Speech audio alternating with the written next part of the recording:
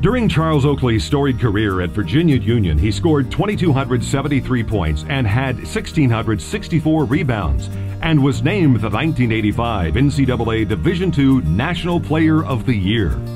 As a senior, Oakley led Virginia Union to a #1 national ranking throughout the season and finished by averaging 24.3 points and a nationally leading 17.3 rebounds for the Panthers, who finished with a 30-1 record. He was drafted 9th overall in the NBA draft by the Cleveland Cavaliers.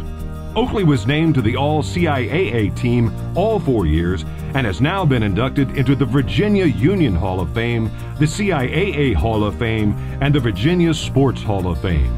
Charles Oakley, Virginia Union, and member of the 2018 class of the Small College Basketball Hall of Fame.